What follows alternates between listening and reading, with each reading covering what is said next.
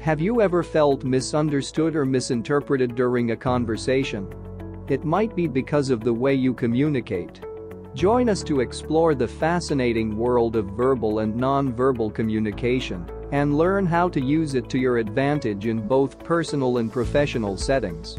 Verbal and non-verbal communication are both important in rapport building.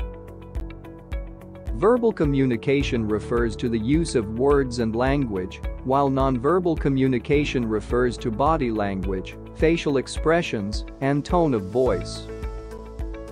Verbal communication is essential in rapport building as it allows us to convey our thoughts, ideas, and feelings to others.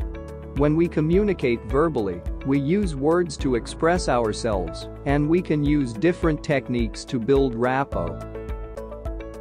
For example, we can use active listening skills to demonstrate that we are interested in what the other person is saying. We can also use open-ended questions to encourage the other person to share more about their thoughts and feelings. In addition, we can use positive language and tone of voice to create a friendly and welcoming atmosphere. Edward Sapir was an American anthropologist-linguist who is widely considered to be one of the most important figures in the development of the discipline of linguistics in the United States.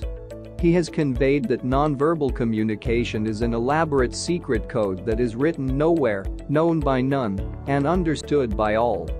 It is difficult to make a complete list of nonverbal communication modes.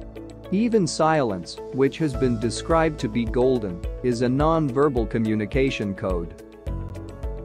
Nonverbal communication is equally important in rapport building, as it can convey our emotions, attitudes, and intentions.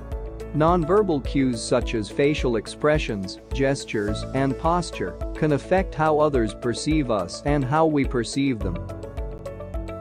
For example, a warm smile and eye contact can convey warmth and friendliness, while crossed arms and a frown can convey defensiveness or disinterest. In addition, mirroring the other person's nonverbal cues can help build rapport by creating a sense of similarity and connection. Both verbal and nonverbal communication are important in rapport building.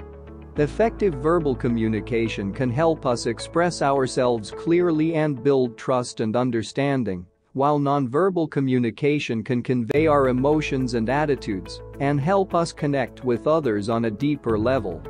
By paying attention to both verbal and nonverbal cues, we can build stronger relationships and establish rapport more easily.